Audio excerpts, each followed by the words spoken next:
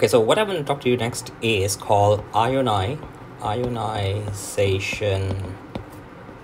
energy. Okay, that's what I want to talk to you, so we can make this short form as IE, ionization energy. Okay, now let's say we have an atom. Let's say we have sodium atom. Okay, let's say sodium atom is in a gaseous form. The amount of energy we need to put in to remove one electron from the sodium atom, or 1 mole of electron, actually that's actually more like it. So if we have 1 mole of sodium and then we want to remove 1 mole of electrons, so the amount of energy that you need to put in to remove the electron is called ionization energy. It's called IE. We call this IE1, the first ionization energy. First ionization energy. Okay, the first ionization energy is the minimum energy you need to remove 1 mole of electrons from 1 mole of a gaseous atom. Okay, but you don't need to know the definition, but that's what it is. Now, ionization energy, this ionization energy is basically measuring how strongly the valence electrons are held. Okay, how strongly the valence electrons are held. That's it. It's a measure of that. So if you remember, when we go down the group, what is happening? As you go down the group, if you remember, this is increasing, nuclear charge is increasing, but shielding effect is increasing much more, and so the effective nuclear charge is actually decreasing on the valence electrons. So which means that when we go down, the first ionization energy is actually decreasing. That means the amount of energy you need to remove electrons from the valence shell is decreasing. Okay, meanwhile, when we go across, if you go across, right, what is happening here? When you go across, I told you Z is increasing, but shielding effect is quite constant, right? So which means that ZEFF is actually increasing. So when we're going across, right, the first ionization energy is actually increasing because the valence electrons are being held much more stronger. When you go from left to right, valence electrons are being held much stronger. So the moral story here is this: from up to down, first ionization energy is decreasing, and then from left to right, the first ionization energy is increasing. Okay, then if we continue to keep removing electrons, like if you look over here, okay, let's look at this table here, right? Let's look at this table here.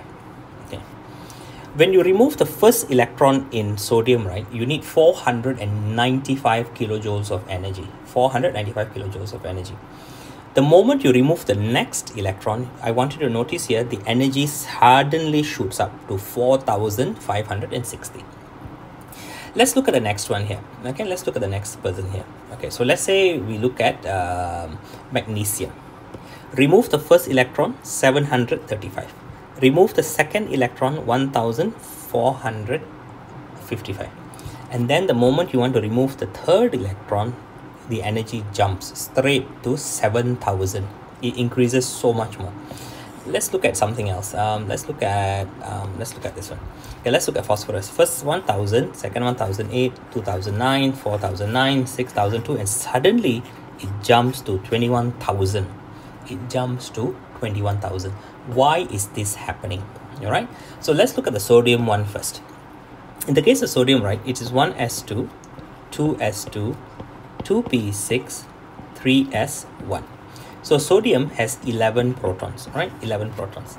So what is happening in the case of sodium is we are removing this electron first in the outermost shell. So the amount of energy we need to remove this electron was 495.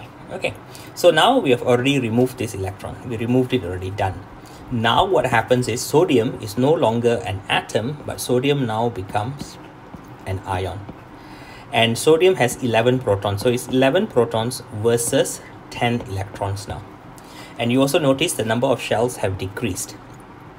Okay, so this is shell number 1, n equals to 1, and this is shell number 2.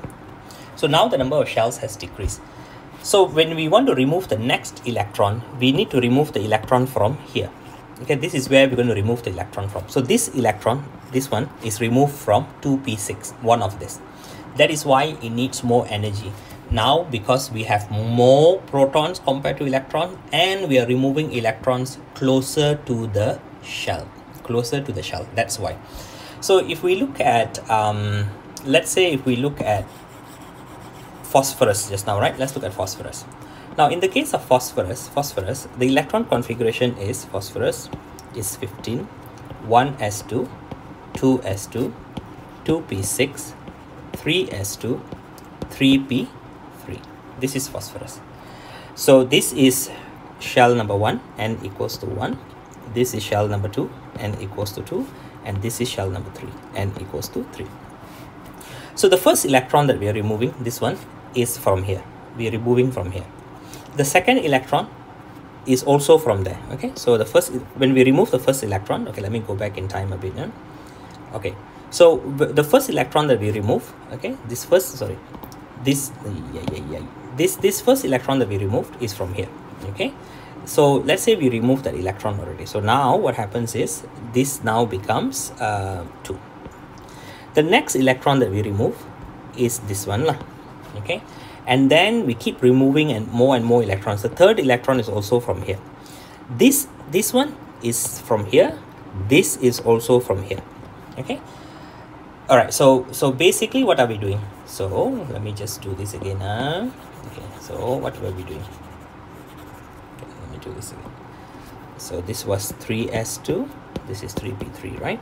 So this one, this is the 3p3 electron, this is the 3p2 electron, this is the 3p1 electron, this is the 3s2 electron, this is the 3s1 electron. Okay, this is the 2p6 electron. So what happened is, after we have removed all of the valence electrons, we removed all of this, we are now going into the next shell. By the time we reach the next shell, right, you must realize we are taking 15 protons versus only 10 electrons. So there are more protons compared to electrons. That is why the amount of energy needs shoots up really high, because we are going to a shell closer to the nucleus, as well as now we suddenly have more protons. Okay, and another thing I want to tell you here is this. If we take all of these energies, that you're seeing here, right, and we plot it into a graph, okay, So what I'm going to do is, let's say we take sodium, for example. Let's say something like this, right? The first energy is 495. Okay, so let's say this is the number of electrons removed. Number of electrons removed. This is the energy. So the first energy is here. Okay, let's say the first electron is here. Then by the time you remove the next one, the energy jumps really high. Okay, so when you see a big gap between these energies, that means they are, the one with the lower energy is in the outer shell. Okay, like for example, let's say we take aluminium, right? In the case of aluminium, okay, let's say if this was aluminium, this is the first one, this is 580. Okay, so let's say this is 580. Then the next one is 1008. Okay, let's say 1008. Then the next one is 2007. Okay, 2007. Then you notice what happened is, by the time we reach to the fourth electron, right, is 10,000 already. So by the time we reach the fourth electron is 10,000, it jumps really high already. So what happens is, when you look for this gap, there is this gap here, right? This is the gap. When we look at this gap, it basically tells you all of the electrons that came before the gap. All of these electrons are the valence electrons. Okay, these are the valence electrons. So by looking at the ionization energy, we can decide how many valence electrons there are.